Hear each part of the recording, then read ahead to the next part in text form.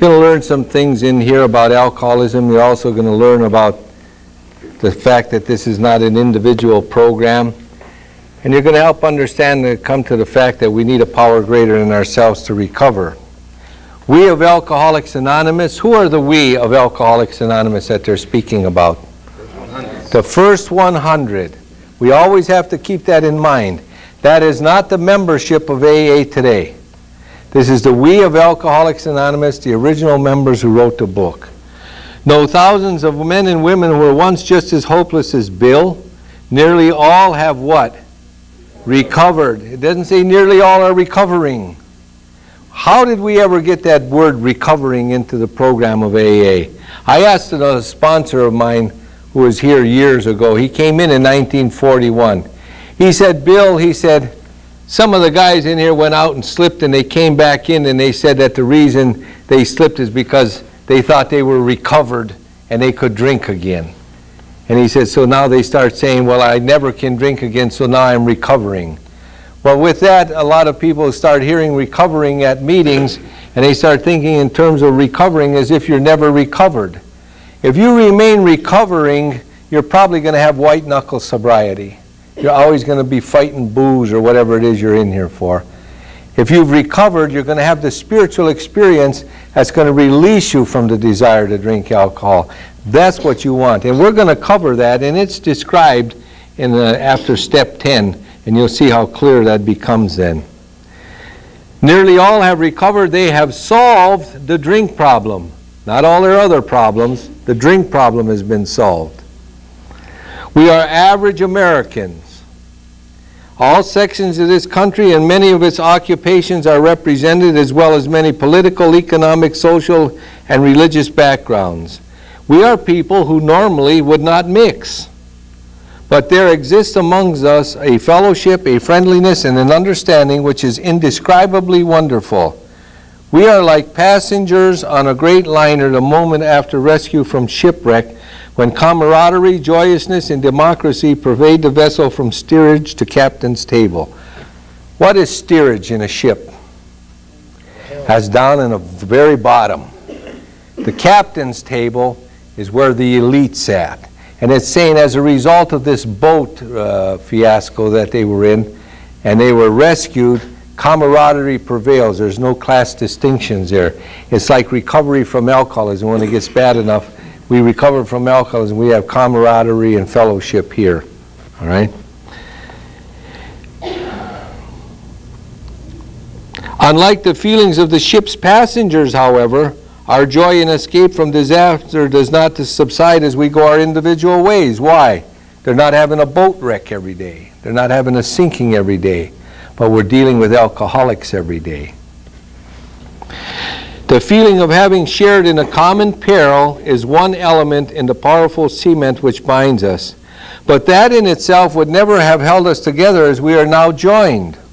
The tremendous fact, and underline this paragraph, the tremendous fact for every one of us is that we have discovered a common solution. It does not say an individual solution. Let's stick with the black print. We have discovered a common solution. That means we can all use this. We have a way out on which we can absolutely agree, and upon which we can join in brotherly and harmonious action. This is the great news this book carries to those who suffer from alcoholism. An illness of this sort, and if we have come to believe it an illness, involves those about us in a way no other human sickness can. Now you notice it doesn't say disease in here, because it was so radical at the time for these people to start coming out with alcoholism as a disease rather than a moral issue, a lack of willpower. They didn't want to be too heavy. So instead of saying disease, they said illness, to start getting the point across. The whole major thrust of the program of Alcoholics Anonymous has been to get the population to accept this illness, all right, as a little bit more than a matter of willpower. If a person has cancer, all are sorry for him and no one is angry or hurt. But not so with the alcoholic illness. For with it there goes the annihilation of all things worthwhile in life. It engulfs all whose lives touch the sufferers. It brings misunderstanding, fierce resentment, financial insecurity, disgusted friends and employers, warped lives of blameless children, sad wives and parents. Anyone can increase the list. This paragraph probably leads more to the misunderstanding or the clearance of misunderstanding by a lot of the spouses of alcoholics or family members. You know, there's an organization out there that deals with children. We know what organization that is, and they deal with these issues of the behavior of the alcoholic. I'm separated from my first wife, I don't know how many years, but to this day, I still yet believe that she does not think that my behavior was as a result of my alcoholism. She still believes that everything that occurred in our lives, I did intentionally. I'm a mean, egotistical son of a gun or something. Do you know why? We have not done a very good job of selling the population in our country that this is an illness. You see, my alcoholism determines my behavior. My behavior does not determine my alcoholism. My alcoholism will determine my behavior. I have to understand this. And each time a person stands up here and tells a group of alcoholics his or her character defects made him or her an alcoholic, we defeat this. Now we're saying it's a matter of intention. We're drinking to relieve a condition. If you are drinking to relieve a condition, that is choice. See? If you're drinking because you're shy, and if you drink you're not shy anymore, then you're drinking by choice. But when you have alcoholism, you will be drinking when you don't want to. Am I getting that point across? This is an illness. This illness will determine my behavior. We hope this volume will inform and comfort those who are or may be affected. There are many. Highly competent psychiatrists have dealt with us, found it sometimes impossible to persuade an alcoholic to discuss his situation without reserve. Strangely enough, parents, wives, parents, and intimate friends usually find us even more unapproachable than do the psychiatrist and the doctor. Again, this is very important. Bill's shaking over it, right? But the ex-problem drinker who has found what? This solution. This solution is singular. It does not say these solutions. It's not plural. This solution. But the ex-problem drinker who has found this solution, the one the founders are speaking about, who is properly armed with facts about who? Himself, not about you, can generally win the entire confidence of another alcoholic in a few hours. Until such an understanding is reached, little or nothing can be accomplished. One alcoholic to another. What happened when Bill Wilson went over to see Dr. Bob in Akron, Ohio? Dr. Bob was in the Oxford movement about 2 years. Bill Wilson was only in 6 months. In 6 months, Bill Wilson's staying sober. In 2 years, Dr. Bob's getting drunk. What is Bill Wilson doing that Dr. Bob is not? Bill Wilson is helping other alcoholics and telling everybody what's wrong with them. Dr. Bob's hiding it. He's keeping it to himself. He's not sharing it. See? And what happened when Bill Wilson, who has nothing to do with medicine, goes over and sees Dr. Bob? He gives him this solution, the doctor's opinion. And Dr. Bob says to Bill Wilson, a non-medical man, "You are the first man who has ever understood me. You are the first man who has ever understood me." Why? Everybody else is telling him, "Use your will, Doc. Use your willpower, Doc." Why? They didn't have a problem with alcohol. You know how they state that in AA, don't you? In regards to alcoholism, compare it to a man who drinks a pint of castor oil, and then when it starts working, use your willpower. See if you can prevent it. You can't. That's exactly with us in booze, all right? That the man who is making the approaches had the same difficulty, that he obviously knows what he is talking about, and his whole department shouts at the new prospect that he's a man with a real answer. that he has no attitude of holier than thou, nothing whatever except the sincere desire to be helpful, that there are no fees to pay, no axes to grind, no people to please, no lectures to be endured except mine. These are the conditions we have found most effective. After such an approach, many take up their beds and walk again. None of us makes a sole vocation of this work. What work? 12-step work. Not working with alcoholics, because you get a little confused there. There are some people in AA who say, I don't believe a person that's an alcoholic should be a two-hatter. So what do you mean? Well, if you come in AA, we don't believe you should be a counselor. I said, oh, because I run a few treatment programs. And I said, well, you also told me that if you're not an alcoholic, you can't work with another alcoholic because you didn't understand it. He says, that's right. I said, you've eliminated the field. Nobody can work in it. That's how ridiculous some statements become in AA.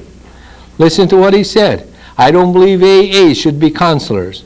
And if you're not an alcoholic, then you can't be a counselor because you don't understand disease. There's no field. You have to break down a lot of what's said in here. None of us makes a sole vocation of this work, nor do we think its effectiveness would be increased if we did. We feel that elimination of our drinking is what? A beginning. It's not the ending. Not drinking is not the ending, it's the beginning. A much more important demonstration of our principles lies before us in our respective homes, occupations, and affairs. All of us spend much of our spare time in a sort of effort which we are going to describe. A few are fortunate enough to be so situated that they give nearly all of their time to the work. If we keep on the way we are going, there's little doubt that much good will result, but the surface of the problem would hardly be scratched. Those of us who live in large cities are overcome by the reflection that close by, hundreds are dropping into oblivion every day. Many could recover if they had the opportunity we have enjoyed. How then shall we present that which has so freely been given us? There's a question. What they're saying is we're only scratching the surface. We know there's hundreds of thousands of alcoholics out there who are not getting any service. They're not getting the message we have to deliver, and they're asking a question. How can we help them recover? There is no AA at this time. You understand that when this book started being written in 1937, there was 40 alcoholics sober. When this book is printed in 1939, there's only 100 alcoholics sober. Akron, Cleveland, and New York. So there's 100 people. How are they going to get the message across? There's no meetings like this. Here's the answer. They're saying if we want to get this message across, here's the answer. We have concluded to publish an anonymous volume setting forth the problem as we see it. We shall bring to task our combined experience and knowledge. This suggests a useful program for anyone concerned with a drinking problem. In other words, they published the book. The Fellowship of Alcoholics Anonymous expanded and grew, not by alcoholics going door to door and saying, do you have a drinking problem? It expanded through the publication of this book. The man in California with a drinking problem couldn't call up Akron and say, Dr. Bob, come and see me. I have an alcohol problem. But the people who read this book and followed its instructions were able to recover by the directions in here and start sharing it with others, and the fellowship grew. The first sponsor that went national, right here. You know what the only difference is between then and now? That's all they had. So they accepted it. You didn't have somebody standing over your back saying to you, you don't have to read the big book, you don't have to do those steps, you don't have to do this, just do what I did. There's the big difference. Now, one of the things Bill Wilson wrote about when he was writing about the big book, he states in here why they wrote the big book. And he says the number of alcoholics in the world who wanted to get well, we reckoned, was in millions. How could the great chance we had be brought to them?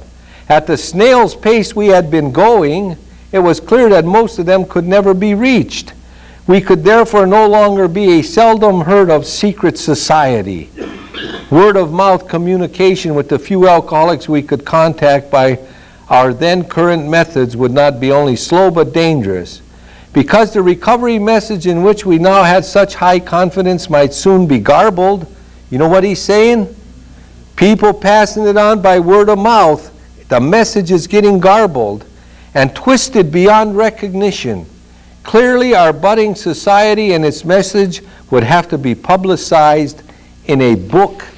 And Lois wrote in her statement, and I don't know where that book went. It was Lois Remembers. Here it is.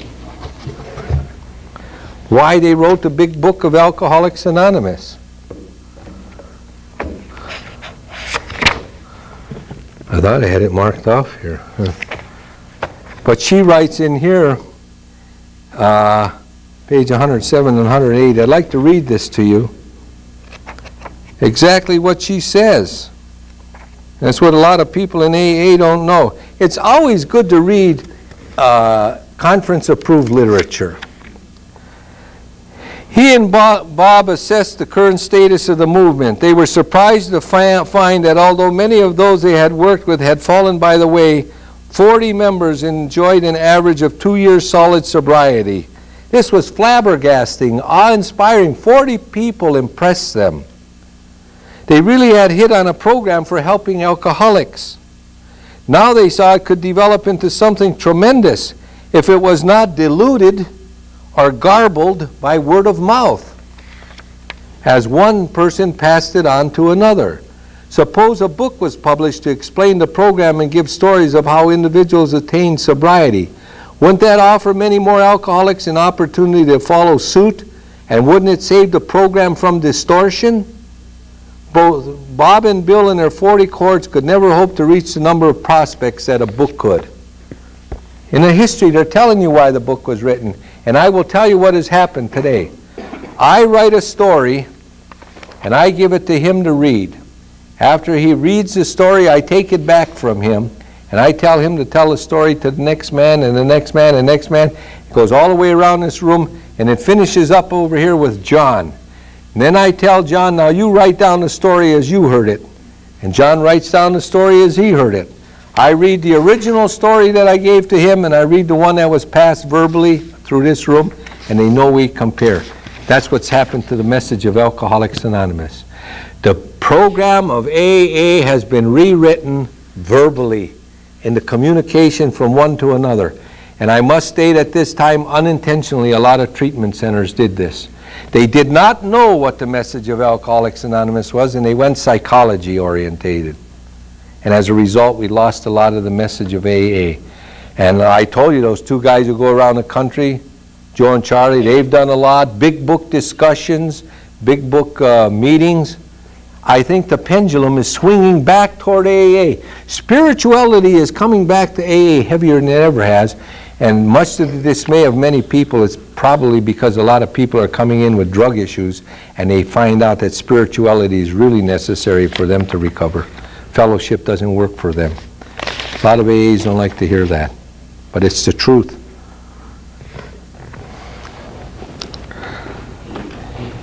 Where was I? Oh, of necessity there will have to be discussion of matters medical, psychiatric, social, and religious. We are aware that these matters are from their very nature controversial. Nothing would please us so much as to write a book which would contain no basis for contention or argument. We shall do our utmost to achieve that ideal. Most of us sense that real tolerance of other people's shortcomings and viewpoints and the respect for their opinions are attitudes which make us more useful to others. Those are qualities we try to develop. Our very lives as ex-problem drinkers depend upon our constant thought of others and how we may help meet their needs. What does our very lives as ex-problem drinkers depend upon? Our constant thought of others. Get out of self. That's what they're talking about. Get out of self. The person who comes to AA and says, I'm sick fix me, I'm sick, fix me, stays sick. The person who comes here and says, I have a solution to help others and goes out and helps others, forgets their own problems and gets well. That's a capsulated form of it. That's exactly what happens. Forget self. You may have already asked yourself why it is that all of us became so very ill from drinking. Doubtless you are curious to discover how and why, in the face of expert opinion to the contrary, we have what? Recovered from a hopeless condition of mind and body. If you are an alcoholic who wants to get over it, you may already be asking, what do I have to do? If you're asking the question, what do I have to do to recover? Here's the answer to the question. It is the purpose of this book to answer such questions specifically. It means right on target. We shall tell you what we have done.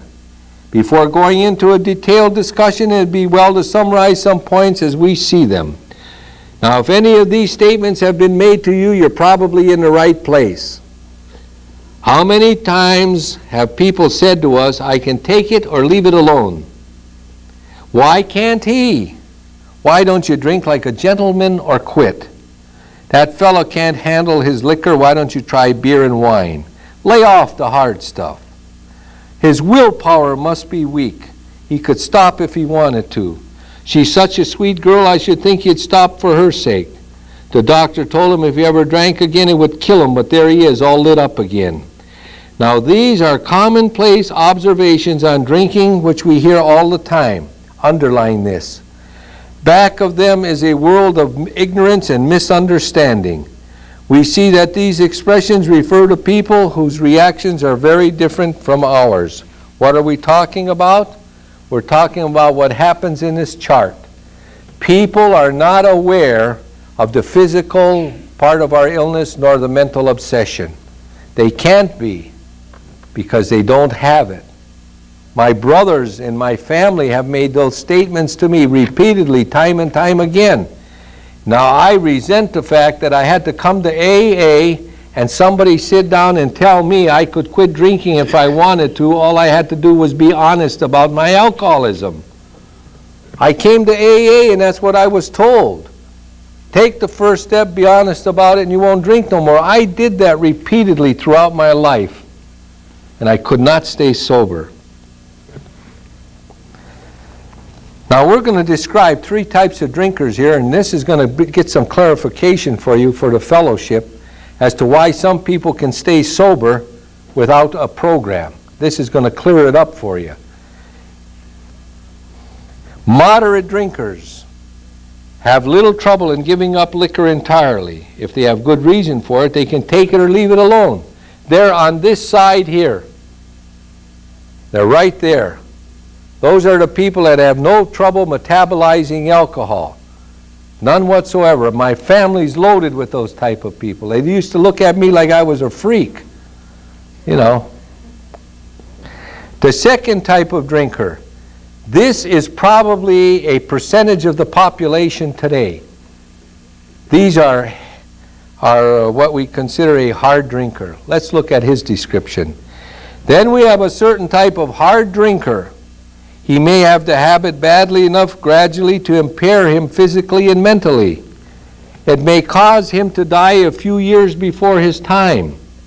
If it's sufficiently strong reason, ill health, falling in love, change of environment, or the warning of a doctor becomes operative, this man can also stop or moderate, although he may have it difficult and troublesome and may even need medical attention. That guy's going to be just like an alcoholic. I met one Saturday walking his dog. He came into the program with me in 1961. And I said to him, "My Steve, you haven't been to meetings for how many years?" He said, "Bill, I didn't need the meetings. I just got off the sauce, got away from my buddies, and that's all I needed." You see, he was with a drinking crowd. He broke away from the crowd, abstained from alcohol, and he was all right. I could never do that. We're going to describe that individual, the guy who comes in here because he's afraid he's going to lose his wife or get fired or lose a job. He can do that if he's a hard drinker. But let's look at this next guy.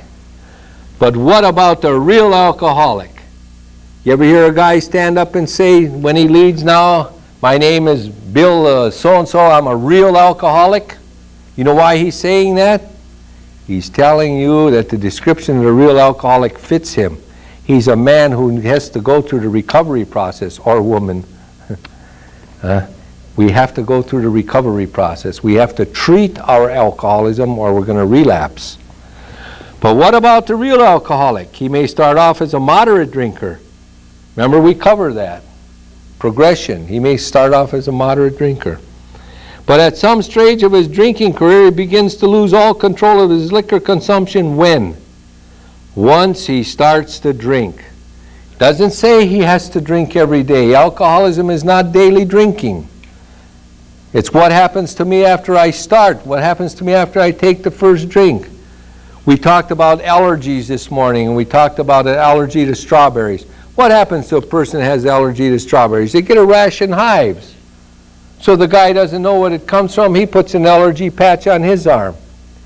Doctor takes it off. He says, "Hey, Joe, you're allergic to strawberries. You can't eat them." And the guy says, "Well, Doc, I only eat strawberries once a year." What does the doctor say? Well, then you can't be allergic to them. You have to eat strawberries every day to be allergic to them. He says, "Don't eat the strawberries." You don't have the rash and hives, right? When you have the allergy to alcohol, don't take the first drink. You'll never set off the phenomenon of craving or allergic reaction. The whole basis of AA, don't take the first drink. Here's the fellow who's been puzzling you, especially in his lack of control. He does absurd, incredible, tragic things while drinking. He's a real Dr. Jekyll and Mr. Hyde.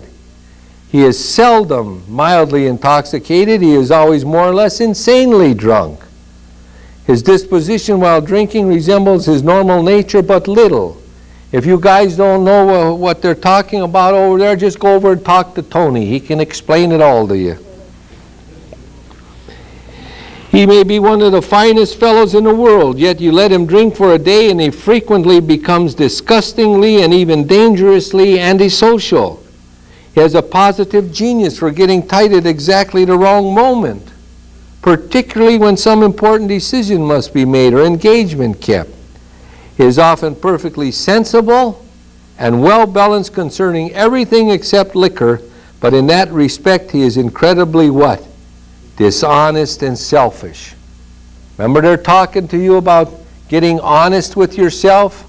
They're speaking in regards to alcohol, especially. Because when it comes to alcohol, we become incredibly dishonest and selfish.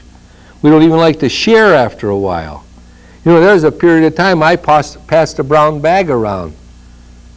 After that, I didn't pass it. I just keep it to myself, drink from somebody else's and get mine alone. He often possesses special abilities, skills, and aptitudes and has a promising career ahead of him. He uses his gifts to build up a bright outlook for his family and himself and then pulls the structure down on his head by a senseless series of sprees. All right, you know what's happening here? The guy who comes into AA, sobers up for a week, was going to lose his wife, or the wife was going to lose her husband, stays clean, starts becoming everything they expect, takes on 2 jobs, gets a lot of money, and the family said, "Boy, we got it whooped now." And all of a sudden, comes home, he's drunk again. He builds up the faith and the trust of the family, and slaps him across the face again by a sense of sprees. He is the fellow who goes to bed so intoxicated he had to sleep the clock around.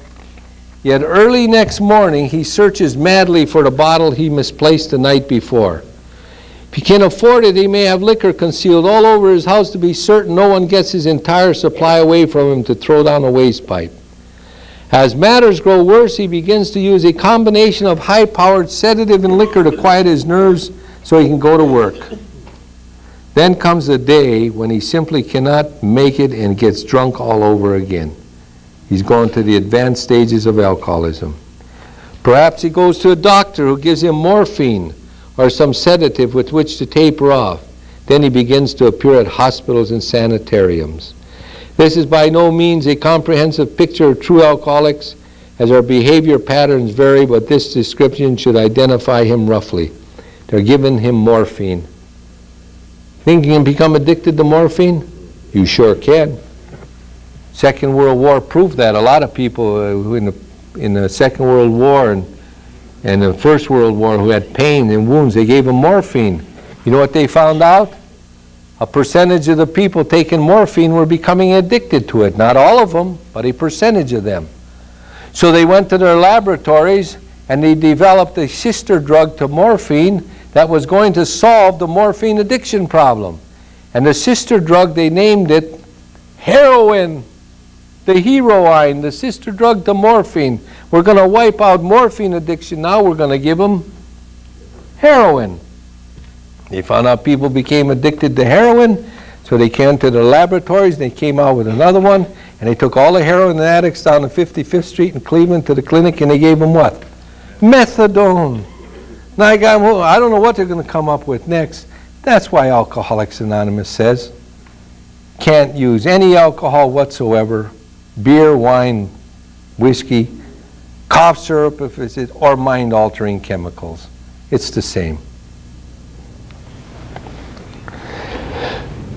This is by no means a comprehensive picture of the true alcoholic, as our behavior patterns vary, but this description should identify him roughly.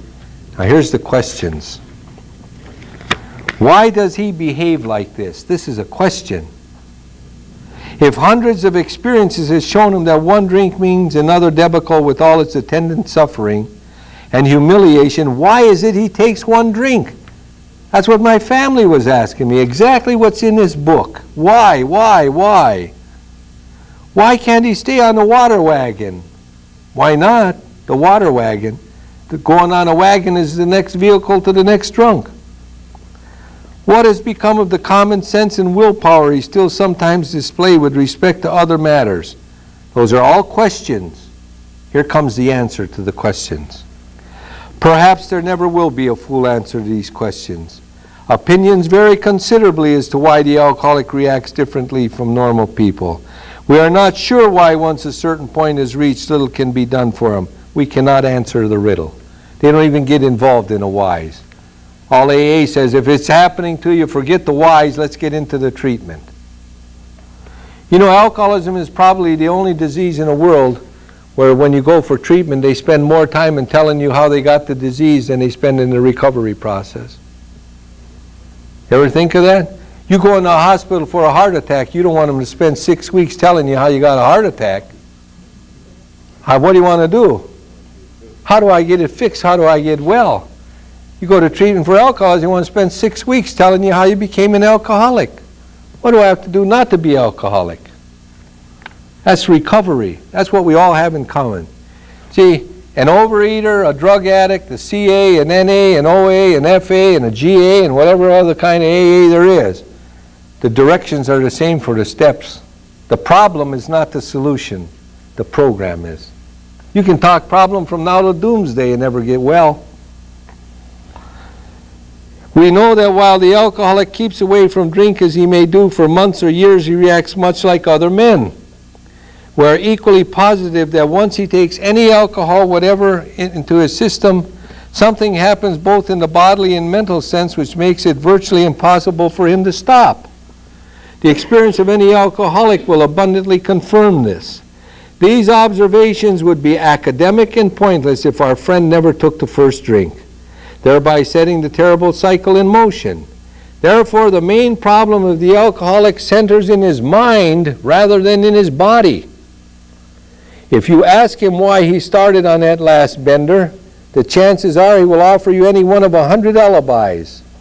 Sometimes these excuses have a certain plausibility, but none of them really make sense in the light of the havoc an alcoholic's drinking bout creates. They sound like the philosophy of the man who, having a headache, beats himself on the head with a hammer so he can't feel the ache. If you draw this fallacious reasoning to the attention of an alcoholic, he will laugh it off or become irritated and refuse to talk. Once in a while, he may tell the truth, and the truth, strange to say, is usually he has no more idea why he took the first drink than you have. I'll confirm that. With all of the problems and issues I had to deal with, which would occur if I took a drink again, I could not tell you why I took another drink when I knew what the results would be. That's part of our insanity. Some drinkers have excuses with which they are satisfied part of the time, but in their hearts, they really do not know why they do it. Once this melody, and that's not a song, that means illness. Once this melody has a real hold, they are a baffled lot. There is the obsession that somehow, someday they will beat the game, but they often suspect they are down for the count. What is an obsession of the mind? It's a thought that has no opposing point of view. An obsession has no opposing point of view. An obsession is in your head and that's it. Can't sway it. How true this is, few realize. In a vague way, their families and friends sense that these drinkers are abnormal, but everybody hopefully awaits the day when the sufferer will rouse himself from his lethargy and assert his power of will. The tragic truth that if the man be a real alcoholic, the happy day may not arrive. He has lost the power of control. At a certain point in the drinking of every alcoholic, this is very important, he passes into a state where the most powerful desire to stop drinking is of absolutely no avail. This tragic situation has already arrived in practically every case long before it is suspected. We have lost the power of choice. We're not drinking now for reasons that we think we're drinking. Here's something that a lot of people thought was new when they went to treatment centers: euphoric recall. The fact is that most alcoholics, for reasons yet obscure, have lost the power of choice in drink. Our so-called willpower becomes practically non-existent. We are unable at certain times to bring into our consciousness with sufficient force the memory of the suffering and humiliation of even a week or a month ago. We are without defense against the first drink. In other words, what they're saying is we cannot remember pain. You know, they said if the human brain could retain pain, a woman would never get pregnant over once. All right? We cannot retain pain. What happens to us when it comes to alcohol and using alcoholic is euphoria, euphoric recall, just like what happened to Bill Wilson. He thinks of the good times. We can't remember the pain. That's why we repeat the behavior. Myself, and this is a little bit of self-disclosure, I called my uncle to come and get me out of jail on a DWI.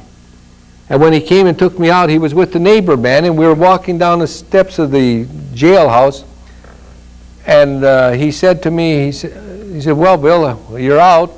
I said, "Yes, let's go across the street and have a beer." And he stopped dead in his tracks.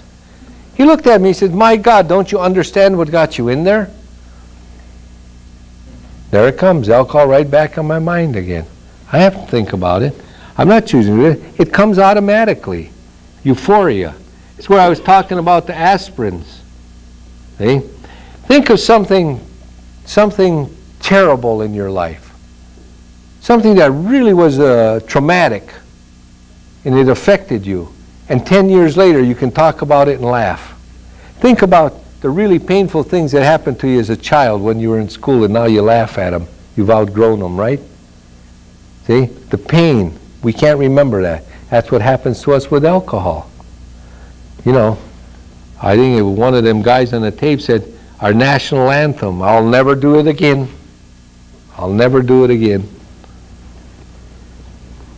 The almost certain consequences that follow in taking even a glass of beer do not crowd into mind to deter us. These thoughts occur, they are hazy and readily supplanted with the old threadbare idea that this time we shall handle ourselves like other people. There is a complete failure of the kind of defense that keeps one from putting his hand on a hot stove. The alcoholic may say to himself in the most casual way, "It won't burn me this time, so here's how." And after the third or fourth pounded on a bar and said to ourselves, "For God's sake, how did I ever get started again?" Only to have that thought supplanted by "we'll stop with the sixth drink," or "what's the use anyhow?" I can relate to that. Sitting in a bar room asking myself, just like this, how did I ever get started again? How did this happen?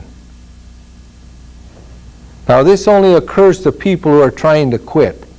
People who are enjoying their lifestyle and they like what's happening in their life, AA is not going to make sense. If there's still fun and games in what you're doing, this is a mystery to you. All right?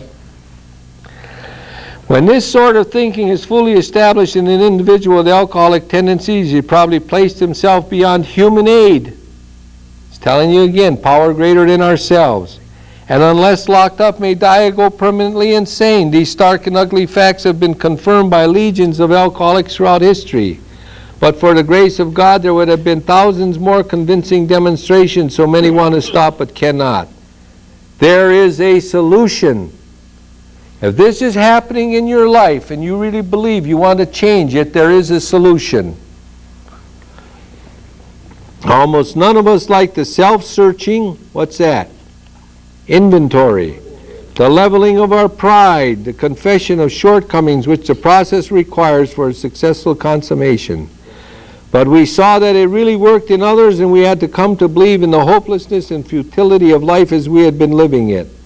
When therefore we were approached by those in whom the problem had been solved, there was nothing left for us but to pick up the simple kit of spiritual tools that are laid at our feet.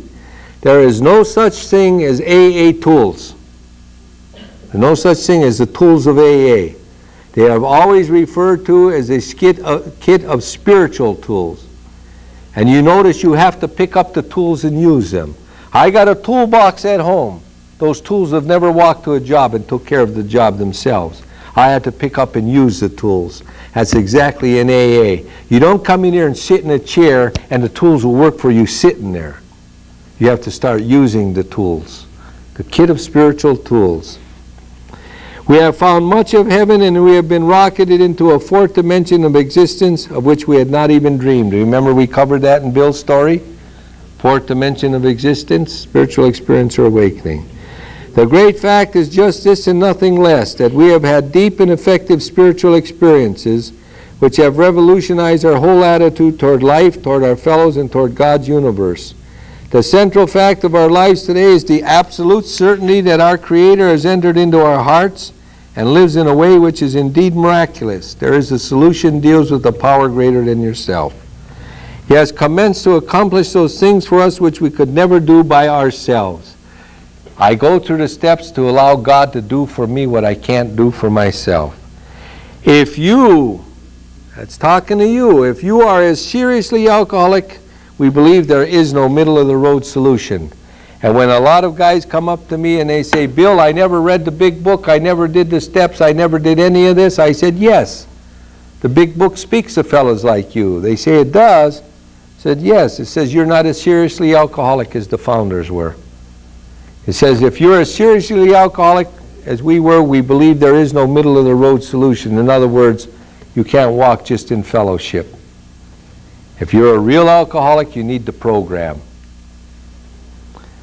We were in a position where life was becoming impossible, and if we have passed into the region from which there is no return through human aid, we had but one of two alternatives. One was to go on to the bitter end, blotting out the consciousness of our intolerable situation as best we could, and the other to accept spiritual help. In other words, here's alcohol, my power greater than myself, here's God. Which am I going to take? This we did because we honestly wanted to and were willing to make the effort. Now this page 26 and 27 are the foundations of recovery in AA. It's going to tell us who gave us the idea for Alcoholics Anonymous and how it was achieved. You're going to find out that the idea for AA did not come from Bill Wilson and Dr. Bob. It came from a psychiatrist. And these pages are going to tell you how and why. Now the man that they're talking about here, the certain American businessman, is Roland Hazard, a millionaire in the 30s. A very wealthy man who never went to an AA meeting and died in 1948 sober, but he was part of the Oxford movement. He's the one who carried the message to Ebby Thatcher, and Ebby brought it to Bill Wilson. Let's read this. A certain American businessman had ability, good sense, and high character. He was a lot like me. For years he had floundered from one sanitarium to another. What are they telling you? Anything that was not a hospital in those days was considered a sanitarium or an asylum. So this little unit that we're going through right now, if anybody says, where were you for 4 days? Say you were down to the Jesuit Retreat House Asylum. It's not a hospital. And that's what they refer to sanitarium. He floundered from one sanitarium to another. You know what they're telling you here? He went from one treatment center to another. This guy's got money. He's going for treatment for alcoholism. He consulted the best-known American psychiatrist. In other words, they're telling you psychiatry was here before AA. Then he had gone to Europe. You know this guy had money. The only way you can go to Europe at the time was by boat. There was no airplane trips. By boat, that was a trip. You had to have money. He's in the midst of the Depression. He went to Europe, placing himself in the care of a celebrated physician, the psychiatrist Dr. Carl Jung, who prescribed for him. Though experience had made him skeptical, he finished his treatment with unusual confidence. His physical and mental condition were unusually good. Underline this. Above all, he believed he had acquired such a profound knowledge of the inner workings of its mind and its hidden springs that relapse was unthinkable. Nevertheless, he was drunk in a short time. More baffling still, he could give himself no satisfactory explanation for his fall. What did that tell you? He learned the inner workings of his mind so well he believed relapse unthinkable. That's exactly what treatment centers are trying to tell you today. You have to learn what made you an alcoholic. You have to know what's going to relapse symptoms are and all this other stuff. And when you learn to know yourself, you're not going to drink anymore. From the very beginning, this is what was tried in rehab. It was unsuccessful. He's drunk again. Now you know this guy's got more money now. He goes back to Europe. So he returns to the doctor whom he admired and asks him point blank why he could not recover. He wished above all things to regain self-control. He seemed quite rational, well-balanced with respect to other problems, yet he had no control over alcohol. Why was this? He begged the doctor, the world's most renowned psychiatrist. Anything that's done in psychotherapy today, psychoanalysis, is done through the efforts of Carl Jung. They call them the Jungian theories. He broke away from Sigmund Freud, who believed everything was the subconscious and sex. Carl Jung set up his Scone school of thought, which is used today. This guy's getting it right from the horse's mouth. He begged the doctor to tell him the whole truth, and he got it. And here's what the world's most renowned psychiatrist thought of alcoholics at that time. In the doctor's judgment, he was utterly hopeless. Psychiatry wasn't going to work for him. He could never regain his position in society, and he would have to place himself under lock and key or hire a bodyguard if he expected to live long. That was a great physician's opinion. But this man still lives and is a free man. He does not need a bodyguard, nor is he confined. He can go anywhere on this earth where other free men may go without disaster, provided he remains willing to maintain a certain simple attitude. Some of our alcoholic readers may think they can do without spiritual help. Let us tell you the rest of the conversation our friend had with his doctor. The doctor said, you have the mind of a chronic alcoholic. What's chronic? It keeps reoccurring. If your relapses and your drinking bouts and your drug addiction bouts keep reoccurring, that's chronic. You need something to help you. You can't do it yourself. I have never seen one single case recover where the state of mind existed to the extent that it does in you. Remember? The mental obsession, the state of mind.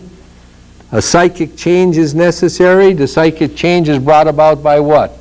A spiritual experience or awakening. Our friend felt as though the gates of hell had closed on him with a clang, and he says to the doctor, is there no exception? In other words, Roland Hazard is saying to Carl Jung, you mean I'm doomed to die? There's nothing left for me to do here. I can't recover. And in one paragraph, Carl Jung states what's necessary for the alcoholics of the future to recover. This is probably the most potent paragraph in the whole book of AA. And here's what he says. Yes, replied the doctor. There is. Exceptions to cases such as yours have been occurring since early times. In other words, even before AA, some alcoholics have been recovering. Here and there, once in a while, alcoholics have what are called what? Vital spiritual experiences. That's how they recover. To me, these occurrences are phenomena. The doctor says, I don't understand them. They appear to be in the nature of huge emotional displacements and rearrangements. Ideas, what's that? That's your thinking. Emotions, what are those? Your feelings. And attitudes, your actions. In other words, your thinking, your feelings, and your actions, which were once the guiding forces of the lives of these men, are suddenly cast to one side. And a completely new set of conceptions and motives begins to dominate them. How? Through attending AA meetings? No. Through a vital spiritual experience. In fact, I've been trying to produce some such emotional rearrangements within you. With many individuals, the methods which I employed are successful, but I have never been successful with an alcoholic of your description. What kind of description was he? Chronic. The psychiatrist is saying chronic alcoholics, it does not seem to work with psychiatry, and we cannot get treatment centers to accept that fact today. We can't get them. They want to treat us mentally. They want to make it a secondary diagnosis. It's not so. Everything, any seminar I go to always tells me that mental health has been highly unsuccessful in working with alcoholics, yet we keep spending the money with psychiatric programs. 5% of the population of alcoholics need more than AA. Upon hearing this, our friend was somewhat relieved, and he reflected that after all he was a good church member. This hope, however, was destroyed by the doctors telling him that while his religious convictions were very good, in his case did not spell the necessary vital spiritual experience. Here was the terrible dilemma in which our friend found himself when he had the extraordinary experience which, as we have already told you, made him a free man. We, in our turn, sought the same escape with all the desperation of drowning men. What seemed at first a flimsy reed has proved to be the loving and powerful hand of God. A new life has been given us, if you prefer, a design for living that really works. The distinguished American psychologist William James, in his book Varieties of Religious Experience, indicates a multitude of ways in which men have discovered God. We have no desire to convince anyone that there is only one way by which faith can be acquired. If what we have learned and felt and seen means anything at all, it means that all of us, whatever our race, creed, or color, are the children of a living Creator with whom we may form a relationship upon simple and understandable terms as soon as we are willing and honest enough to try. Those having religious affiliations will find there nothing disturbing to their beliefs or ceremonies. There's no friction among us over any such matters. And I want to tell you something. If a man has enough guts to stand up behind a podium and tell somebody that a rock is his higher power or a coffee cup is his higher power, he should have no shame in standing up before a group of people and saying that Christ was his higher power, or Muhammad, or Buddha. To have a real God and to be ashamed to speak of it when somebody can speak of a rock or a table or something's wrong. Your higher power is your higher power, and you're entitled to tell people what it is. But one thing, AA, if you want to do a disservice to it, don't you ever stand up and say AA is my religion. You do a disservice to the founders of AA when you say that.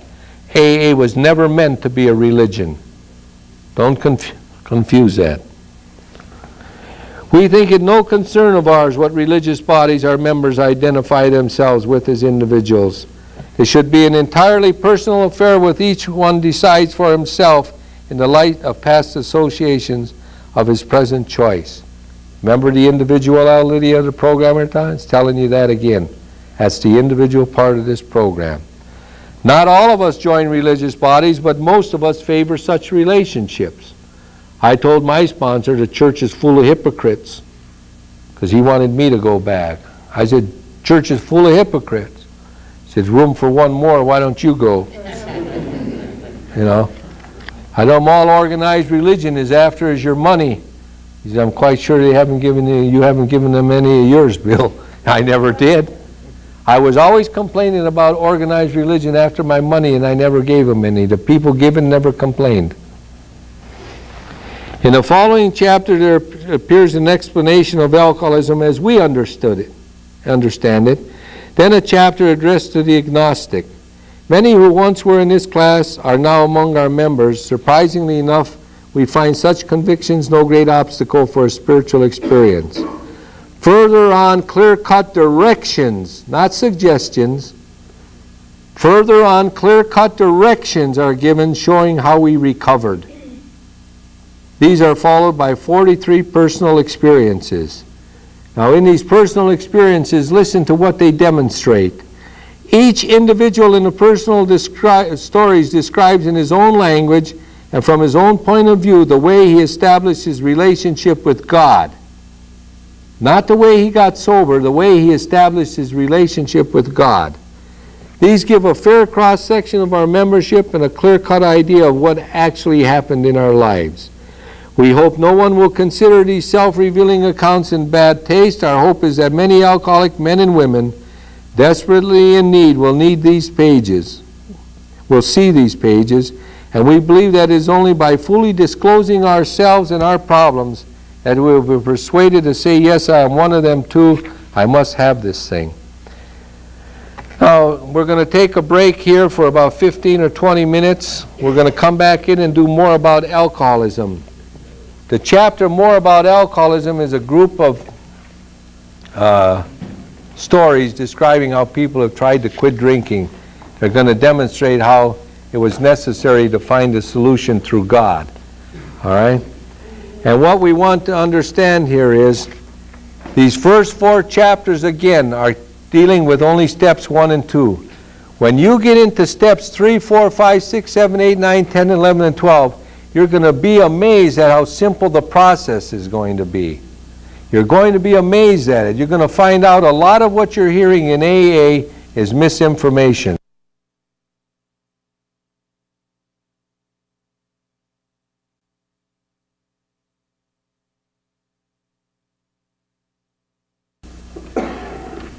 Most of us have been unwilling to admit we were real alcoholics. Why did they use the word real alcoholics? Because that means that we have to go through the whole process now. No person likes to think he is bodily and mentally different from his fellows. Therefore, it is not surprising that our drinking careers have been characterized by countless vain attempts to prove we could drink like other people. The idea that somehow, someday he will enjoy his drinking is the great obsession of every abnormal drinker. See, we're not normal, we're abnormal. The persistence of this illusion, that's this idea, is astonishing. Many pursue it into the gates of insanity or death. We learned that we had to fully concede to our innermost selves that we were alcoholics. This is the first step in recovery. What's the first step in recovery? That we're real alcoholics. There's no way we can do it without the program. The delusion that we are like other people or presently may be has to be smashed. That's acceptance of the second step. Came to believe that a power greater than ourselves could restore us to sanity. We needed a power greater than ourselves. We can't do it alone. We alcoholics are men and women who have lost the ability to control our drinking. We know that no real alcoholic ever recovers control. You know what they're saying in there? Once an alcoholic, always an alcoholic. All of us felt at times we were regaining control, but such intervals, usually brief, were inevitably followed by still less control, which led in time to pitiful and incomprehensible demoralization. We are convinced to a man that alcoholics of our type are in the grip of a progressive illness. Over any considerable period, we get worse, never better. You know, it says intervals usually brief, we can control our drinking. Some alcoholics will come to AA and they'll listen to this concept about the first drink. And they'll say, well, a first drink, I've gone out and taken a first drink. I've gone out several times and not gotten drunk. I'm not an alcoholic. I've been able to control it sometimes. And that may be true, because it depends on what stage of alcoholism you're in. If you're in the early stages, you may be able to do that. You may be able to go out 15 times and drink. But the 16th time, what happens? As the progression goes on, you find out now instead of going out 15 times before you get drunk and lose control, you only go out 10 times. And then it becomes 5 times. And then as the disease broadens, you find out now maybe every time you're going out you take a drink. But not all alcoholics are on the same level of alcoholism at the same time. That's what makes it confusing. It's a progressive illness. Some guys, I know in one case in particular, a friend of mine who's since passed away, he went to a meeting and he kept hearing about this: if you take the first drink, you'll get drunk. So he stayed sober for 1 year, this magical year everybody talks about. And he gave his first lead. And after his first lead, he walked out of the meeting hall, went across to a place called the D&L Tavern. He had 1 shot and 1 beer, and he went home. And he didn't drink anymore. And he laid in bed and he thought to himself, these guys don't know what they're talking about. They said I can't do this. Next week he went to that meeting, his home group meeting, stayed for the meeting, walked out the back door, went to the D&L Tavern, had a shot and a beer, and went home. These guys really don't know what they're talking about now. And he did that 3 or 4 times. After the 4th time, he went to the Slovak club, went inside, and come out for 2 days. See, you're able to do it short periods of time, all right? But the consistency isn't there. You can't do it consistently. Somewhere along the line, you lose track of it. You have to be aware of that. There's some people who are not in the advanced stages of alcoholism yet. We are like men who have lost their legs. They never grow new ones. Neither does there appear to be any kind of treatment which will make alcoholics of our kind like other men. We have tried every imaginable remedy. In some instances, there has been brief recovery, followed always by a still worse relapse. Physicians who are familiar with alcoholism agree there is no such thing as making a normal drinker out of an alcoholic. Science may one day accomplish this, but it hasn't done so yet. How many of you were around when they were talking about this plant that came out? You eat this plant and it was supposed to get rid of the alcohol in your system and you were going to get drunk? Now let's listen to the insanity of this. We drink because we like the effect, right? We don't drink because of the taste. If I drank alcohol and I didn't get an effect from it, you think I would drink it? The last 6 men I have put in Stella Maris detox unit started drinking, who were sober for a while, on non-alcoholic beer. They started drinking non-alcoholic beer. 6 guys I put in there so far. All right? Now, a guy who says, I'm drinking almost beer, makes about as much sense as a guy who says, I'm going to see a dealer and I'm going to buy some almost cocaine. Why would a guy want almost cocaine? See, if you go to the extreme, as you can see the nonsense in it. I don't buy beers. Like I told you, lemonade. I don't drink 24 bottles of lemonade. Why would I want to drink 24 glasses of almost beer? I get no effect from it. I would quench my thirst and quit. But these guys, psychologically, they don't get that effect.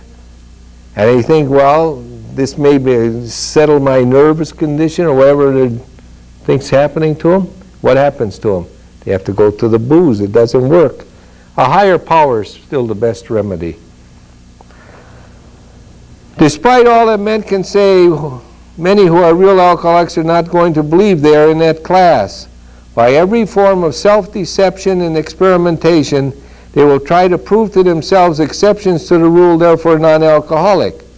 If anyone who is showing inability to control his drinking can do the right about face and drink like a gentleman, our hats are off to him. Heaven knows we have tried hard enough and long enough to drink like other people. Here are some of the methods we have tried. Drinking beer only. Did any of you try that? Well, this chapter's pertaining to you then. You're in the right place. Limiting the number of drinks. I'm only going to drink 6. All right? Never drinking alone. Never drinking in the morning. Drinking only at home. Never having it in the house. Never drinking during business hours. Drinking only at parties. Switching from scotch to brandy. Drinking only natural wines. Agreeing to resign if ever drunk on a job. Taking a trip. Not taking a trip. Swearing off forever with and without a solemn oath. I did that. Taking more physical exercise. Reading inspirational books. going to health farms and sanitariums, accepting voluntary commitment to asylums. That's treatment centers. We could increase the list ad infinitum. That means we can keep going on with these things. Now, here comes the test. Here comes Alcoholics Anonymous by the founder's suggestion to people who don't believe they're alcoholic.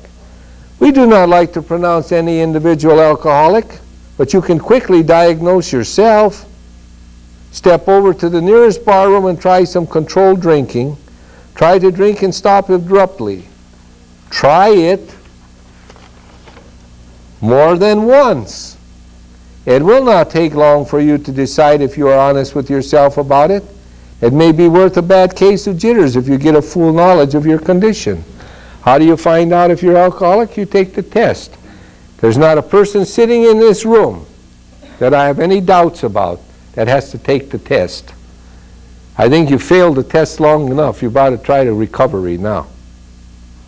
See, if you have ever tried to quit drinking and lost control when you started again, you're in the right place.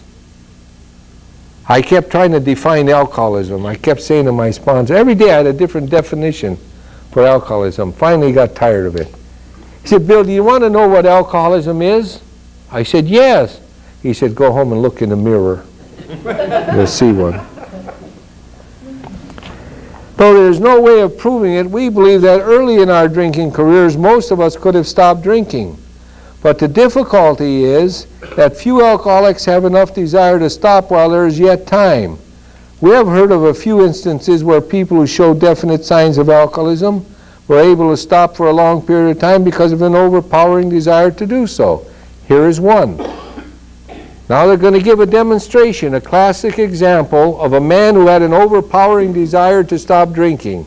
We're going to look at his case history and see what happened to him, and then we're going to explain that to you and bring some other examples out beside. A man of 30 was doing a great deal of spree drinking. He was very nervous in the morning after these bouts and quieted himself with more liquor. He was ambitious to succeed in business, but saw that he could get nowhere if he drank at all. Once he started, he had no control whatever. He made up his mind that until he had been successful in business and had retired, he would not touch another drop. An exceptional man, he remained bone dry for 25 years and retired at the age of 55 after a successful and happy business career. Then he fell victim to a belief which practically every alcoholic has, that his long period of sobriety and self-discipline had qualified him to drink as other men. Out came his carpet slippers and a bottle. In 2 months he was in a hospital, puzzled and humiliated. He tried to regulate his drinking for a while, making several trips to the hospital meantime. Then, gathering all his forces, he attempted to stop altogether and found he could not. Every means of solving the drink problem, which money could buy, was at his disposal. Every attempt failed. Though a robust man at retirement, he went to pieces quickly and was dead within 4 years. This case contains a powerful lesson. Most of us have believed if we remained sober for a long stretch, we could thereafter drink normally. But here's a man who had 55 years, found he was just where he had left off at 30. We have seen the truth demonstrated again and again. Once an alcoholic, always an alcoholic. Commencing to drink after a period of sobriety, where in a short time as bad as ever. If we are planning to stop drinking, there must be no reservation of any kind, nor any lurking notion that someday we will be immune to alcohol. Is this man alone? Absolutely not. Our fellowship is loaded with that individual. You know how many people have come in here and heard this statement? You can't stay sober for job, wife, and family? Have you ever heard that? What do they mean? You can't have a long period of sobriety? Staying dry? They mean when you achieve your goal, then what's going to happen to you? This man had a goal to become successful in business. So he did not drink until he became successful in business. What happened when he achieved his goal? He got drunk. A friend of mine who worked with me when I came into the program was sober 26 years. When I ran a rehab unit in Cleveland, he got drunk 26 years later. 26 years previous, he came into AA and he said he was going to lose his job. He didn't want to lose his job. He quit drinking. For 26 years I heard from that man or anyone that I worked with. I never read the big book. I never did them steps. I don't do that God business. I just go to meetings and help other people. What happened to him when he retired? He got drunk. He's back in the program about 8 years now. And you know what he tells everybody? Your recovery's in a big book in those steps. He's fortunate. He survived. My other friend from Amherst retired from Ford Motor Company after 17 years. 17 years when he retired, he went out drinking. He's not been back, in and out since. All right? And when I first came into AA, I went out. And when I came back, I said, "Where's Eddie?" Well, he wanted to get his girls through college. It took him 8 years to get his girls through college. The last one graduated college. He went out drinking. People can stop drinking for ulterior motives in here, and they can use the fellowship to assist them. But you must be careful when you're dealing with those individuals that they don't lead you to believe that you, if you're a real alcoholic, don't need this program. See? You have to be careful what you're listening to in here. And these are some examples for you. Young people may be encouraged by this man's experience to think they can stop as he did on their own willpower. We doubt if many of them can do it because none will really want to stop, and hardly one of them, because of the peculiar mental twist already acquired, will find he can win out. Several of our crowd, men of 30 or less, had been drinking only a few years, but they found themselves as helpless as those who had been drinking 20 years. It can happen sooner to some. I've heard some people say, and I believe them, that they were alcoholic from their very first drink. They said from the very first drink, once they started drinking, they lost control. I don't care. I don't care if you're an alcoholic from the very beginning or it took you 25 or 50 years. What's important that you recognize there is a problem. Let's get into the solution. Who cares why you became an alcoholic? Who cares what your mother and father did? Psychiatrist asked me one time, did your mother and father have a normal sex life? I said, they must have. They had me. I don't know what their sex life was.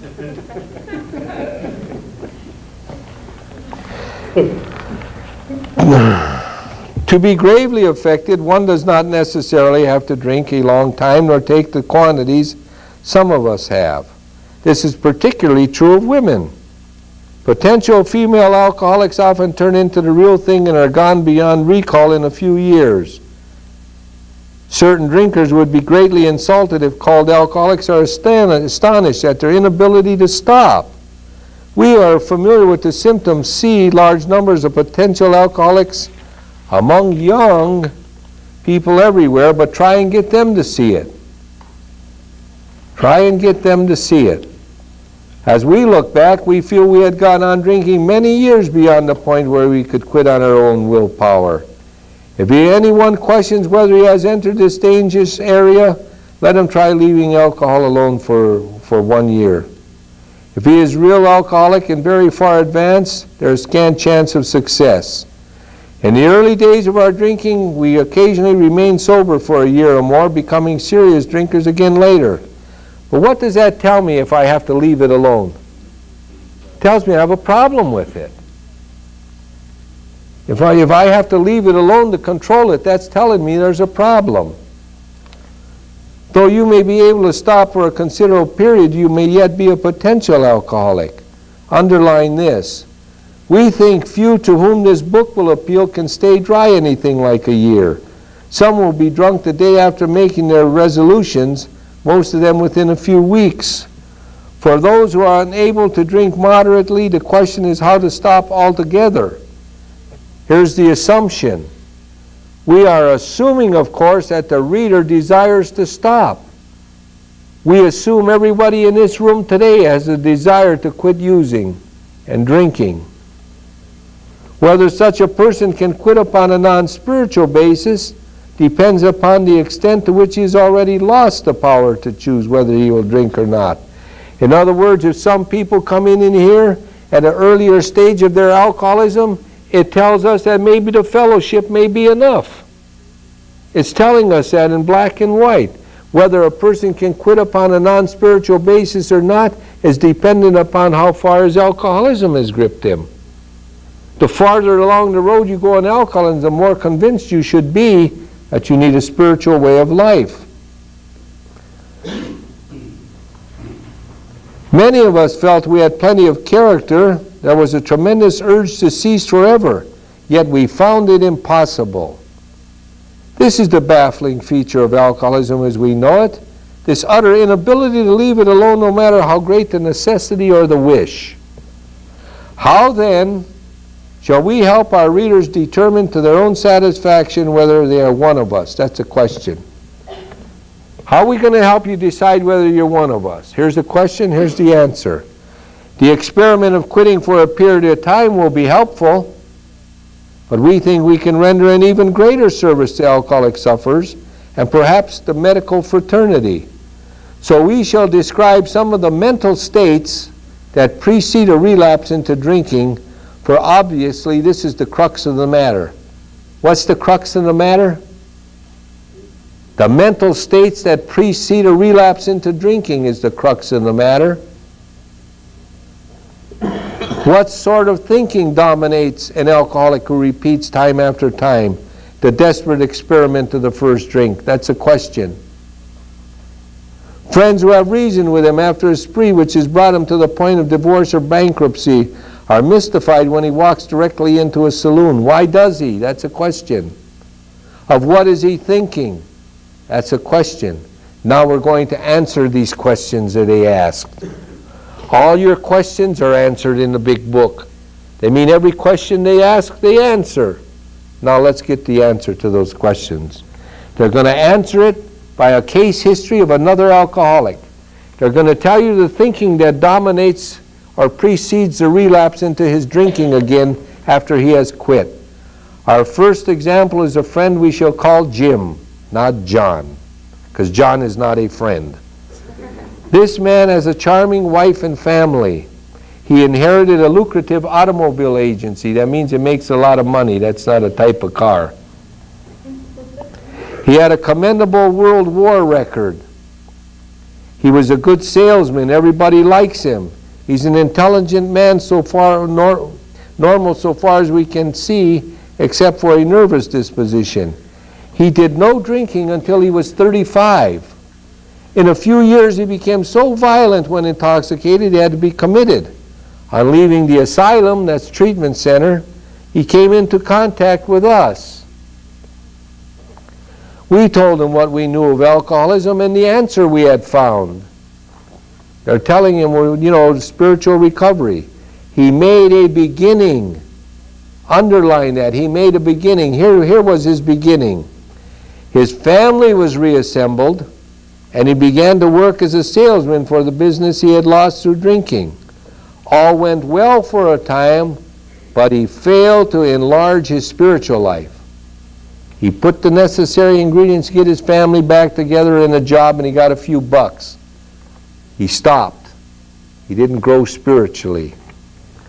To his consternation, he found himself drunk a half dozen times in rapid succession. Now this guy had to be well liked, because if they're coming back in the old days for the guy 6 times, he had to be a lot like me. He was well liked. On each of these occasions, we worked with him, reviewing carefully what had happened. He agreed he was a real alcoholic and in a serious condition. He knew he faced another trip to the asylum if he kept on. Moreover, he would lose his family for whom he had a deep affection. You see, this guy knows everything. He knows what's going to happen to him if he drinks. I knew what was going to happen to me if I drank again. Did that deter me? Self-knowledge is to no avail. Yet he got drunk again. We asked him to tell us exactly what happened. This is his story. I came to work on Tuesday morning. I remembered I felt irritated. I had to be a salesman for a concern I once owned. I had a few words with the boss, but nothing serious. Then I decided to drive into the country and see one of my prospects for a car. What's wrong with the statements as far as we've gone so far? Went to work on Tuesday. Right. What happened on Monday, right? Hey? Yeah, resentment too. He used to own the auto. Exactly. He missed a day on a job, and the boss probably said something like this: "Hey, we work 5 days a week here. We don't start on Tuesday, we start on Monday." That's just something that might have happened. But what does the guy not deal with? In his spiritual program, he doesn't like the fact that he lost the agency. He's working for a company he used to own. Resentments is the #1 offender. He gets more alcoholics drunk than anything else. All right?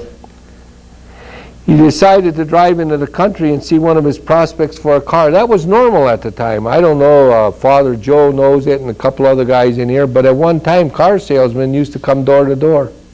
You didn't go to the lots to buy a car. They'd come to your house. They'd bring the car, let you drive it 2 or 3 days, you checked it out. It's the way it used to be. So there was nothing wrong with this. He went where he figured he'd sell a car. On the way, I felt hungry, so I stopped at a roadside place where they have a bar.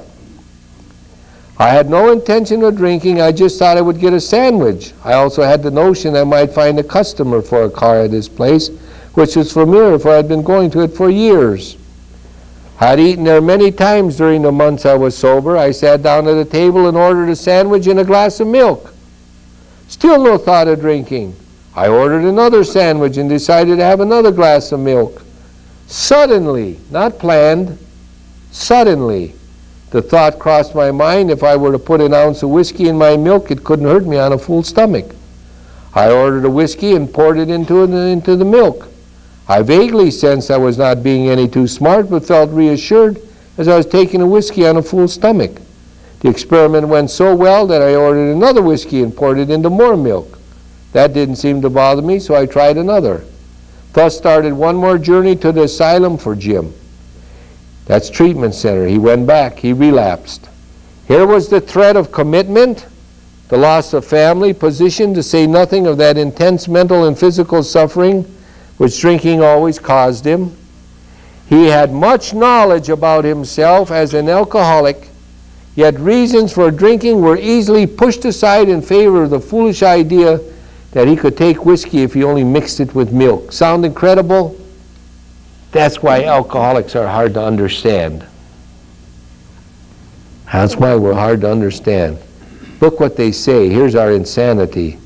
Whatever the precise definition of the word may be, we call this plain insanity. Why? Once an alcoholic, always an alcoholic. It doesn't matter if you drink anything along with your alcohol. Once an alcoholic, always an alcoholic. How can such a lack of proportion of the ability to think straight be called anything else? You may think this an extreme case. To us it is not far-fetched, for this kind of thinking has been characteristic of every single one of us. We have sometimes reflected more than Jim did upon the consequences, but there was always a curious mental phenomenon that parallel with our sound reasoning. There inevitably ran some insanely trivial excuse for taking the first drink. Our sound reasoning failed to hold us in check. The insane idea won out. What's the insane idea? We can drink. When we say the second step came to believe that a power greater than ourselves could restore us to sanity, means to accept the fact that we're alcoholic. It has nothing to do with mental health issues. Once an alcoholic, always an alcoholic. If we think we can drink it again, that's insanity for an alcoholic. Next day, we would ask ourselves in all earnestness and sincerity how it could have happened. In some circumstances, we've gone out deliberately to get drunk, feeling ourselves justified by what? Nervousness, anger, worry, depression, jealousy, or the like. But even in this type of beginning, we are obliged to admit that our justification for a spree was insanely insufficient in the light of what has always happened. We now see that when we began to drink deliberately instead of casually, there was little serious or effective thought during the period of premeditation of what the terrific consequences might be. In other words, when we start thinking about drinking again, we're coming right back here to this chart, and we're starting to believe on this chart here that we're back over here. We're back with the 9. Anytime a thought of alcohol comes back into your mind again, pull your chart out and look at it, and you will see you fit this category. You don't have the enzymes necessary to metabolize alcohol. Once you take a drink physically, you're going to set off the craving for more. You're going to come through, you're going to be filled with guilt, remorse, resentment, self-pity, and fear, and you're going to have to stop again and understand that you're going to have that can't quit obsession with you again. We need a power greater than ourselves. That's what the second step is saying to overcome this problem. Came to believe that a power greater than ourselves was necessary for us to recover. What are the conditions that can take us back to alcohol justified? We mentioned some of them. Nervousness, anger, worry, depression, jealousy, resentment. If these things will take us back to drink, we have to find something that will relieve that condition, right? If you hold on to your mark here, we're on page 37, turn to page 87 in your book.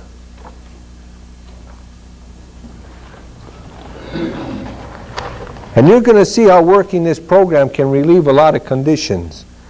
The bottom of page 87. As we go through the day, we pause when agitated or doubtful and ask for the right thought or action. We constantly remind ourselves we are no longer running the show, humbly saying to ourselves many times each day, "Thy will be done." If you say to yourself many times each day, "Thy will be done," look at the results of that. We are then in much less danger of excitement, fear, anger, worry, self-pity, or foolish decisions. We become much more efficient. We do not tire so easily, for we are not burning up energy foolishly as we did when we were trying to arrange life to suit ourselves. How does we get rid of those conditions? The simplicity of the program, a conscious contact with God simply by saying many times each day, "Thy will be done." Is that difficult? Don't complicate the simplicity of this program.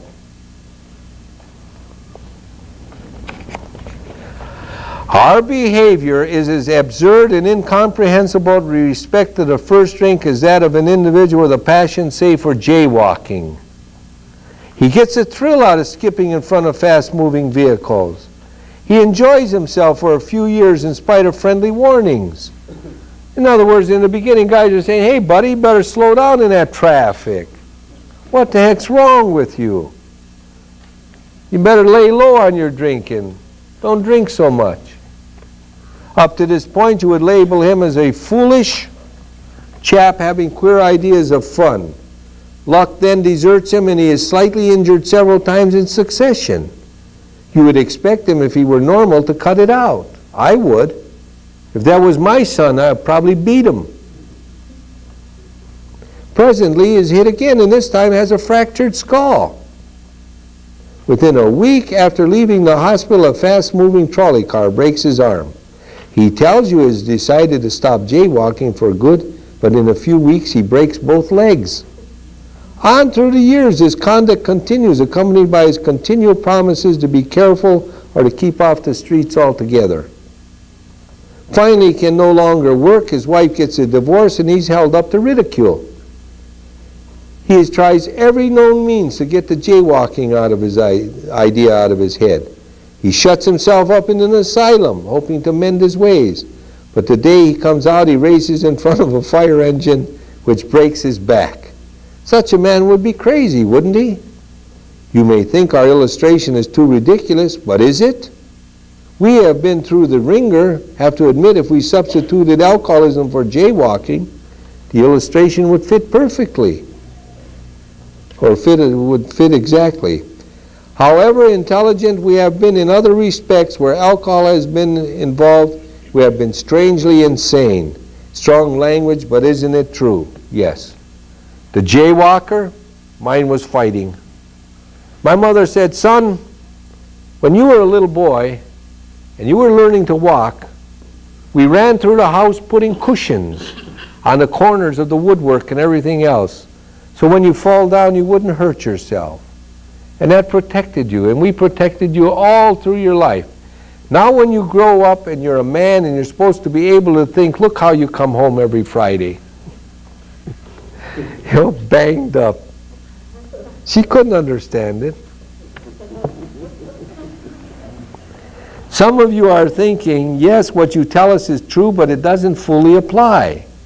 We admit we have some of these symptoms, but we have not gone to the extremes you fellows did, nor are we likely to, for we understand ourselves so well after what you have told us that such things cannot happen again. Here comes self-knowledge again, right? We have not lost everything in life through drinking, and we certainly do not intend to. Thanks for the information. That may be true of certain non-alcoholic people who, though drinking foolishly and heavenly at the present time, are able to stop or moderate because their brains and bodies have not been damaged as ours were. Underline this. But the actual or potential alcoholic, with hardly an exception, will be absolutely unable to stop drinking on the basis of self-knowledge. This is a point we wish to emphasize and re-emphasize, to smash home upon our alcoholic readers that it has been revealed to us out of bitter experience. Let us take another illustration. We're going again to the psychic change that's necessary. Information and education does not seem to do it. What did Carl Jung, the world's most renowned psychiatrist, say to Roland Hazard? Yes, there is hope for you. You can recover through a what? Vital spiritual experience. Why do we go through the first 11 steps of AA? So we can get to the experience, which relieves us of our condition. We don't go through the first 11 steps to eliminate alcohol or drugs. We go through the first 11 to bring a power greater than ourselves into our lives. Fred is the partner in a well-known accounting firm. His income is good. He has a fine home, is happily married and a father of promising children of college age. He has so attractive a personality he makes friends with everyone. There I am again. It's getting late in the afternoon, right? If ever there was a successful businessman, it is Fred. To all appearances, he is a stable, well-balanced individual, yet he is alcoholic. We first saw Fred about a year ago in a hospital where he had gone to recover from a bad case of jitters. It was his first experience of this kind, and he was much ashamed of it. You hear what we just read? He was much ashamed of it. He's in a hospital for it. Alcoholism is still shame-based. And that's why most people get it through courts or employers.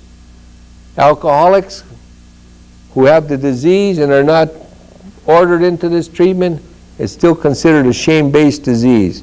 I can tell you story after story when I work with the court system of how many influential citizens in our community were planted for no other reason than they had alcoholism and the family was too ashamed for them to admit it. They made all kind of, oh, he had this problem in his life, or she had this, or this happened in her life. I said, no, he's alcoholic, he can't drink. I made arrangements to put people in the hospital, one particular, very influential family. The son called me back and said, we're not ready to take such drastic measures yet. You know what the drastic measures were? Put him in a detox unit. 10 days later, they buried him. He drank himself to death. They would rather have him dead than in an alcoholism ward. Don't believe we're making progress. How did most of you get here? Probably through the courts or an employer. Most of us. Far from admitting he was an alcoholic, he told himself he came to the hospital to rest his nerves. He's lying about it. He's not honest about his alcoholism. The doctor intimated strongly he might be worse than he realized. For a few days he was depressed about his condition. He made up his mind to quit drinking altogether. It never occurred to him that perhaps he could not do so in spite of his character and standing. Fred would not believe himself an alcoholic, much less accept a spiritual remedy for his problem. We told him what we knew about alcoholism. He was interested.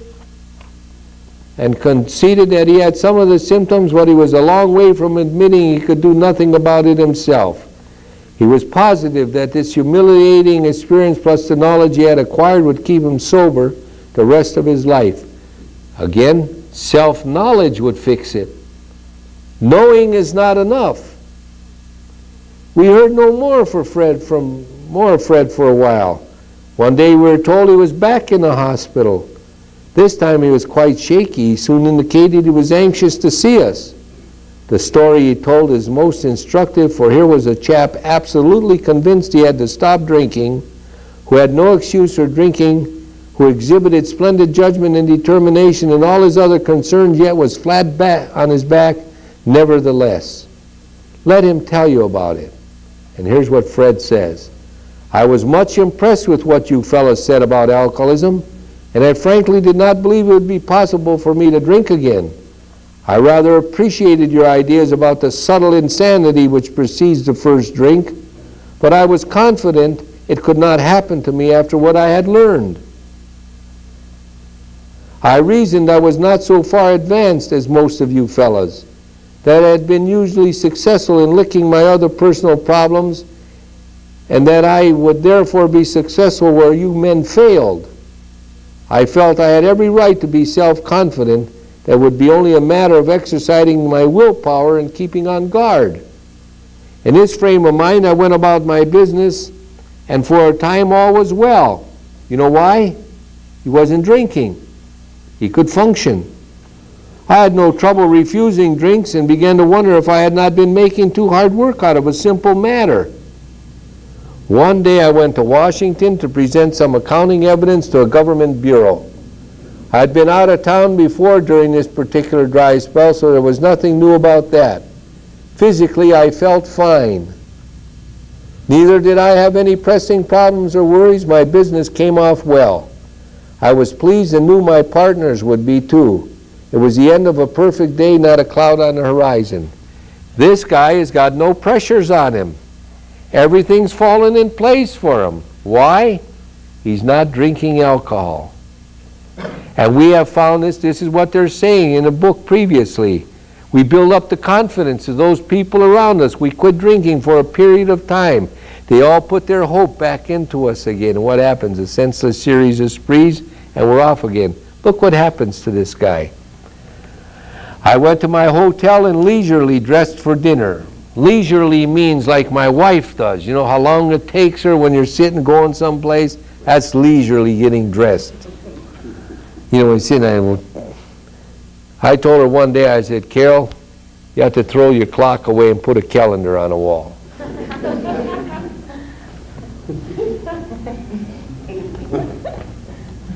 As I crossed the threshold of the dining room, the thought came to mind it would be nice to have a couple of cocktails with dinner. That was all, nothing more. The man did not plan his drunk. That's spontaneous. That's why he's writing it again in that nervous handwriting of his. The man walked across the threshold and an idea came to his mind. And when that idea turns into obsession, what happens? Goodbye. I ordered a cocktail in my meal. Then I ordered another cocktail. After dinner, I decided to take a walk. And when he's taking that walk, he's probably thinking to himself, I had 2 drinks, no more. I got this thing licked. When I returned to the hotel, it struck me a highball would be fine before going to bed. So I stepped into the bar and had 1. I remembered having several more that night and plenty next morning. I have a shadowy recollection of being in an airplane bound for New York and of finding a friendly taxi cab driver at the landing field instead of my wife. The driver escorted me about for several days. I know little of where I went or what I said and did, then came to hospital with unbearable mental and physical suffering. What happened to that man again? What happened to him after he took a drink? The same thing we saw on the chart so many times. When a man physically cannot metabolize alcohol and is left with the mental obsession, then he's powerless. This guy took a drink of alcohol, he went right back through the process again. All right? Once an alcoholic, always an alcoholic. We have to understand that abstinence takes care of this. But the program gets rid of these can't quit obsession ideas. Those ideas don't come into your mind when you have a spiritual experience or awakening. If they do, you're able to slough them off. But if you don't treat your alcoholism, ideas like this are going to become sensible to you because you'll have no higher power in your life.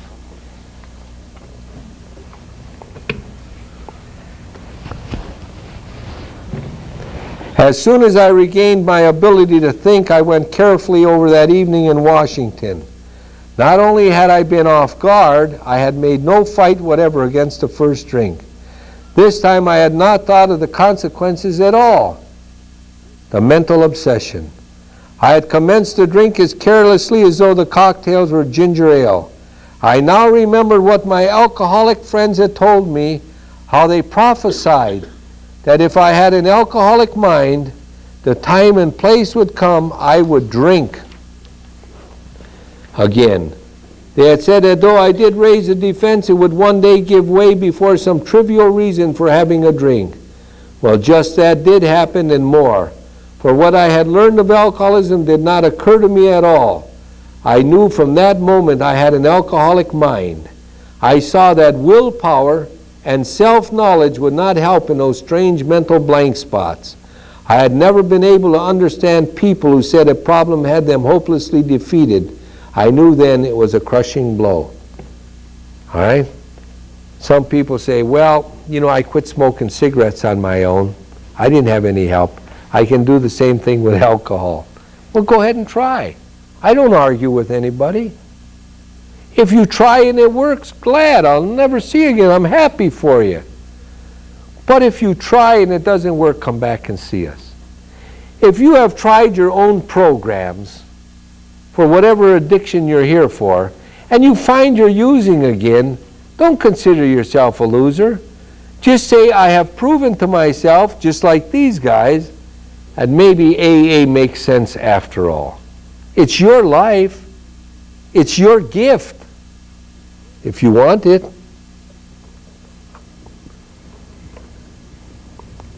Two of the members of Alcoholics Anonymous came to see me. They grinned, which I didn't like so much, and then asked me if I thought myself alcoholic and if I were really licked this time. I had to concede both propositions. They piled on me heaps of evidence to the effect that an alcoholic mentality, such as I had exhibited in Washington, was a hopeless condition. They cited cases out of their own experience by the dozen. This process snuffed out the last flicker of conviction I could do the job myself. Then they outlined the spiritual answer and program of action, which 100 of them had followed successfully. Though I had been only a nominal churchman, their proposals were not intellectually hard to swallow. But the program of action, though entirely sensible, was pretty drastic. It meant I would have to throw several lifelong conceptions out the window. That was not easy.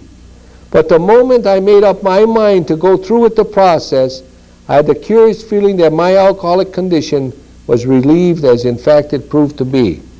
And what this man did is he made a decision to turn his will and life over to the care of God as we understood them. You're going to find out that tomorrow when we get into the book and into the steps, when we do this step together, and you know, you don't have to do it if you don't want to, but we find out going through the process, some of us have already done that, some of us haven't. Nobody knows who did and who didn't. But you will find out after we go through this third step that feeling's going to start vibrating in this room. And you will also see the directions tell you you go on with the program. It doesn't say a year later. It says immediately. And when you start getting into the steps and see the directions that are laid out for you, you're going to find out how much you've been missing if you haven't gotten this into your life yet. And that's what this man found out. Quite as important was the discovery that spiritual principles would solve all my problems. I have since been brought into a way of living infinitely more satisfying and I hope more useful than the life I lived before. My old manner of life was by no means a bad one, but I would not exchange its best moments for the worst I have now. I would not go back to it even if I could. What statement did we just make? When a man stands up and he leads and he says, I wouldn't give my worst day sober for my best day drinking. Got that right out of the big book. That's just what we covered there. Fred's story speaks for itself. We hope it strikes home to thousands like him.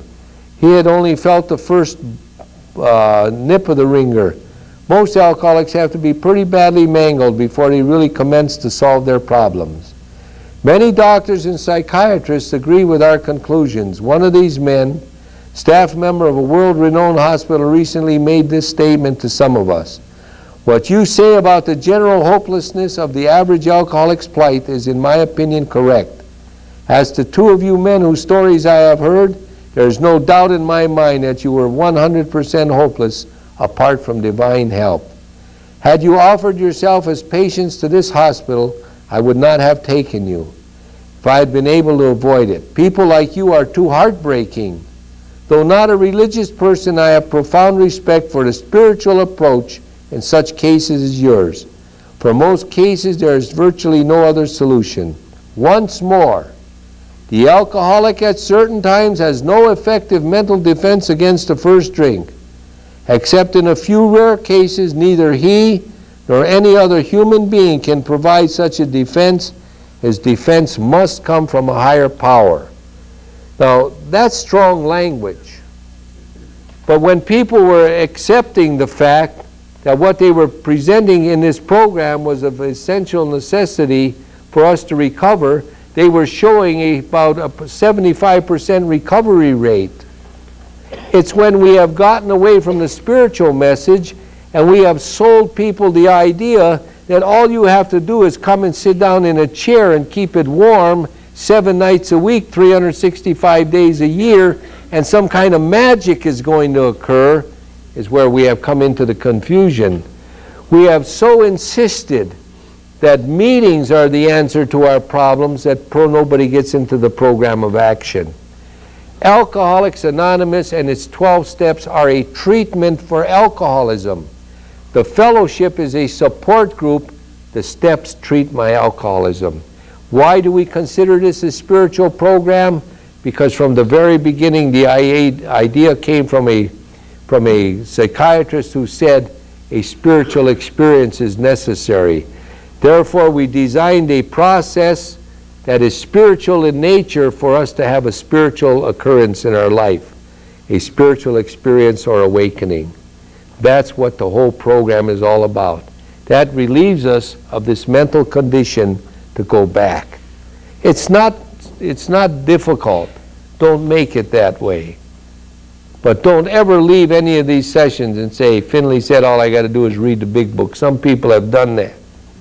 He says, I don't have to go to meetings. I go to as many meetings as anybody in this room, but I also work the steps every day of my life. Because you see, another piece of misinformation is you do the first 9 one time. You're going to find that's misinformation. You work the 12 steps every day of your life. There's no such thing as 3 maintenance steps. I don't know where that baloney got started. Let's stay with the black print, all right?